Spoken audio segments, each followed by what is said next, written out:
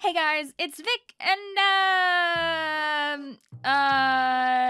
yeah, it's Q&A time in May, in the middle of the month, like it's supposed to be, 100%. Don't worry about April. If you want to ask a question for next month's Q&A, feel free to leave one in the comments below. All right, moving on to questions. Akira asks, do I think that all of the weapons will return in the Splatoon 3? Yes. I just can't see them taking things away. It doesn't feel right. Like, imagine a person who got really used to dualies in Splatoon 2, which is on the Switch, opening up Splatoon 3, also on the Switch, and no longer having access to those dualies. They're just gonna go and play Splatoon 2.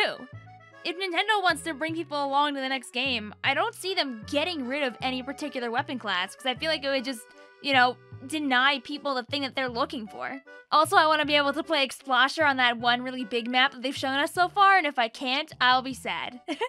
Timberflame asks, aw, how does it feel to be so loved by the Splatoon community? Hee hee. It's pretty nice. I'll keep trying to do my best to make other people happy too, honestly. And how did it feel when I suddenly had more than 60 viewers in your Splatoon streams? I went very suddenly from having some viewers to, oh hey, that's quite a few people there, huh? And I can't really explain the numbers and how that changed, because I don't remember really what the numbers were from like before and after the first big jump. But I can surely tell you that it was definitely different. I had to very suddenly make rules to make my streams make sense. Like how I'm constantly trying to change my Sunday Funday streams so they make a little bit of sense and so people have a chance of getting in, even though it's not the greatest. And goodness, I wish it was easier and maybe we didn't have to add friend codes, which would save time at Nintendo. But I mean, it was nice. The way that I run my streams is I try to bounce off of other people. And honestly, having a lot of people there really does help out. So, if you come to those, thank you. Ben asks, if we were to get another Junior with a different sub, it would be Burst Bomb. I don't have to even finish the question. Junior with another sub, it's Burst Bomb. Burst Bomb is the best one. You already know Nintendo's too scared to give them the Burst Bomb. Can you imagine Junior with Burst Bomb? They hit you a couple times with their gun, you run away from them, and they just insta-kill you with a Burst Bomb like a Tri-Slosher would? It'd be gross. Can we have that? Oh my god, imagine if a Junior could just throw like 3 burst bombs from across the map with their giant ink tank and not even like fight you at all. Terrible. Matthew asks, have you ever gotten your wisdom teeth taken out? Yes. And on 2 separate occasions. I got to be a cool kid, TM, and get 2 of them taken out like 4 years ago. And I got the other 2 taken out around Thanksgiving last year. So now I have none. Anybody out there who might have this coming up, I can promise you, you'll be okay.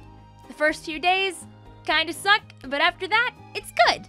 KK asks, imagine what your cat's favorite Splatoon weapons would be. If I try to stick to my cat's, like, personality types, I'm sorry.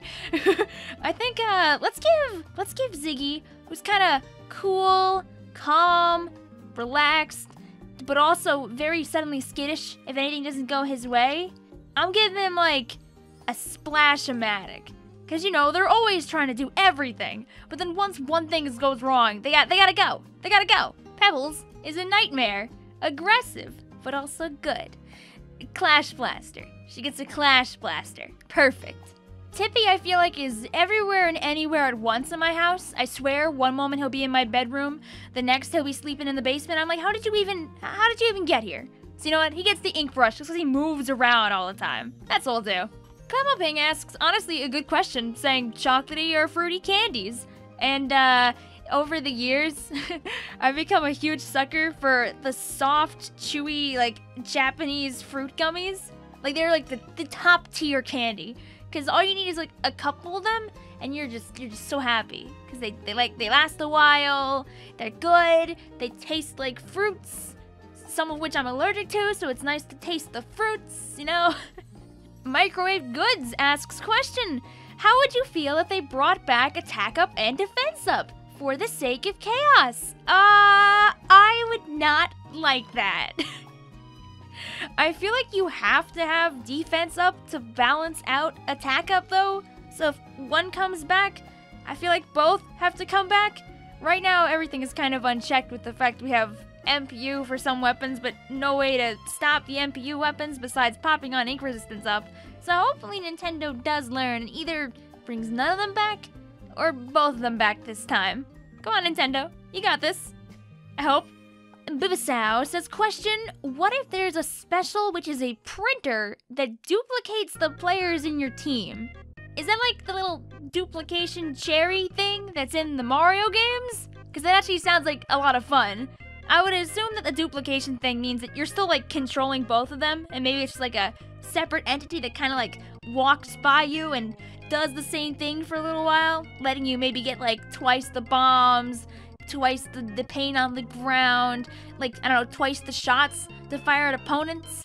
I feel like it would have to be very, very short-lived, like not more than 5 or 10 seconds, or else it'd be probably pretty broken. Hi says, what's your opinion on the flying espresso spawn machines? I love them. They're so cute. I can't wait to see like all the different animations that they might have planned for like the Inklings on there. I know there's already one where like the Inkling comes in and like slam dunks their like slosher when they like come on the thing. And I want to see that like happen for some of the other sloshers too. I'm kind of hoping that they're gonna change the animation based on like the gender and the species like they do in Splatoon 2 and also in Splatoon 1. Like there's so many poses that didn't even make it into this game that I can't imagine them not making more new ones in the next game. I'm also curious as to like how much control we're gonna have on where we land. I know that we probably won't be able to land like anywhere on the map, but I'm wondering if they'll try to make some kind of unique map along the way maybe, where let's say you can kind of just drop on in only at certain places. Like imagine a map where you could only drop in on the peaks of the map, or a map where you can only drop in at like the lowest level of the map. I feel like there's so many ways they could make these spawns unique for every single map if they really want to. Charlie asks, how did your family think about you making a YouTube channel, and how do they feel about it now? Well, I'm pretty lucky in that my family is cool with the fact that I stream like 5 or 6 times a week. Honestly, when I first started doing YouTube, I didn't really tell anybody that I was doing YouTube. I kind of just bought a capture card and had it in the house for like a few weeks with barely using it. Like I uploaded like one video of like a tiny clip and I was like, yeah, I did a YouTube. And then I just didn't do very much with it. I would like record myself every once in a while, that's so I could see how I was playing and try to improve. But I really didn't know what I was doing or what I wanted to do. I just kind of had the capture card. I didn't start streaming until 2018 actually, and I remember the first few times I did it, I felt really awkward because I was just kind of streaming on my couch across the room, and usually my dad would be like across the other side of the room. My first streams were mostly when either my family was asleep or like grocery shopping, so I would just be alone when I streamed because I was like, oh, this is kind of, yeah, I didn't really know what to feel about it at the time. Over time, I realized that my family really didn't mind at all, and now they're very supportive of it because obviously they can see that I'm really into it, and I'm glad about that. Mythic asks, what are your top 3 hero weapons that you like? If we're gonna go based on the kits, I would probably go with the hero Splatling, the hero Slosher, and the hero Splattershot. Just because I find those ones the most fun to play. Based on appearance though, I think the hero Charger is like the sickest one. I think that one looks great. I just, yeah, catch me not playing that one. Bubbanub says, question, high five? There you go. Booyaback says, opinion on hologram concerts, Vocaloid or Splatoon as examples. When they had that concert for Marina and Pearl a while back at like 1 AM or whatever, I was up for that one. I was really excited to see it. I forget where I was watching it online, but I think the idea of those concerts is really nice, because obviously there's no real way to share the music of these games without either selling CDs or creating some kind of way to bring people together to listen to the music. I think it's cute. We got like extra animation and bonus dialogue and great interaction between a bunch of the characters that we hadn't really gotten to see before. Like all of Callie and Pearl's like little interactions with each other and stuff. It's cute. It was good. I would totally be down for them doing more of that in Splatoon 3, especially if we get more idols. Honestly, I kind of want to go to one sometime. Photon Jet says, I like how you're always upbeat, even on bad days. Can you tell us how you retain your happy mood so we can try to keep ourselves optimistic? Honestly, I try my best to keep myself looking towards the future, as opposed to like what I'm getting into right now. If I focus too much on like what I'm doing right at this moment, like, oh no, this thing is happening, or oh no, that thing is happening, it can be very easy for like anybody to get super duper upset about what's going on. So I try to center myself with knowing that things will probably be fine in the future. Like even if they're kind of like garbage right now, like, oh, in a month from now, I'll be in a different mindset, you know, this thing will be done. It might be better then. Do I know for sure that it'll be better then? No. And does it always turn out to be true? No. But living a constant thought of, oh, it's never gonna get better is not gonna help me. And honestly, it's not gonna help anybody. It can be difficult to convince yourself, yeah, like, things will get better in the future.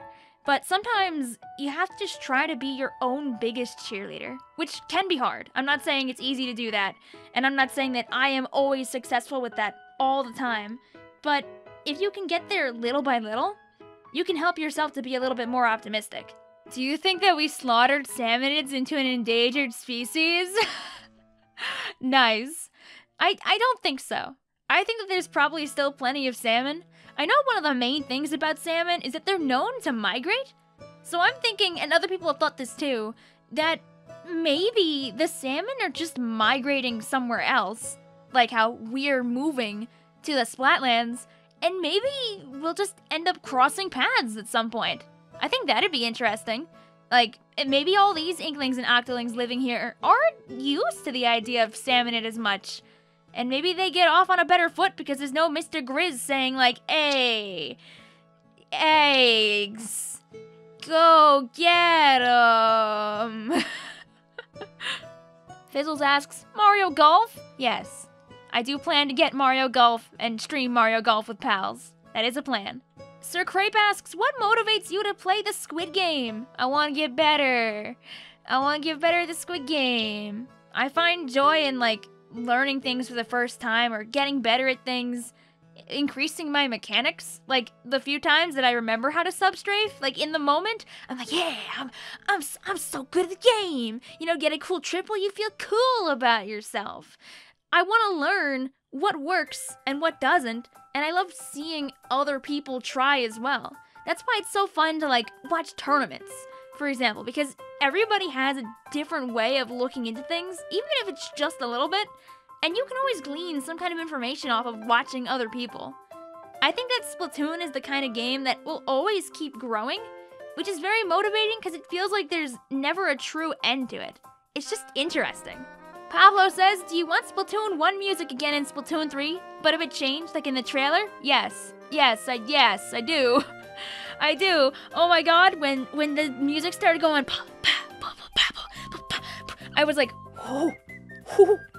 It just immediately turned my brain to mush. I was like, oh my god, this is actually happening in the game right now. I would love that. If they do some remixes along with the new music, I think that anybody who owned the first game will be absolutely mind blown. Zemo says, if you could pick one weapon to nerf in Splatoon 3, and why is it Bloblobber? I don't know if they'll nerf Bloblobber. I feel like Bloblobber really isn't that bad. It's a niche weapon that's meant to suppress people, and it can't always do its job if there's no one else to help kill for it. I think it's kind of okay where it is. It's very strong in zones. It's good at popping the Rainmaker shield. It's not very good in tower control because unless you're the one on the tower, good luck hitting anybody on the tower with it. And I guess it does its job pretty well in Clam to, like, keep people away. I would say overall, it's in a good place as is, and it doesn't really need a nerf. Ironically, I think if any weapon were to get a nerf, they might, like, nerf the painting power of random stuff, like maybe the Junior. I hate to say it because I love the Junior, but I wouldn't be surprised if we don't get that 110% ink tank again, because it really did make the Junior really cracked. And the Junior also, despite the fact that it has a pretty high special count, gets armor and any other special that you might have on it just stupid quick. I wouldn't be surprised if in the next game they make it a little harder to get special on Junior, just so it's not just constantly popping out like 10 armors a match. Ia says, question, what has been stuck in your head for the longest? When I was making Mr. Sniper, I had Mr. Sandman stuck in my head for like a month because I wrote the song like over a month ago, but I only put out the video a few days ago from when I'm putting out this Q&A. I'm so glad that I can slowly start to forget Mr. Sandman. I can promise you it's still stuck in my head right now. Onion says, would you prefer the old Rainmaker shots from Splatoon 1, or the Rainmaker shots that we currently have, or a new type of Rainmaker shot? Which one should be added to Splatoon 3? Honestly, as much as I loved the Rainmaker in Splatoon 1, with its giant tornado blast, and, and the fact that it like covered everything on the ground, I feel like that might be a little bit overpowered and there's good reason for them not to bring it back. I think what they could do, if they wanted to do something like that, is they could make it more Inkzuka-like in a way.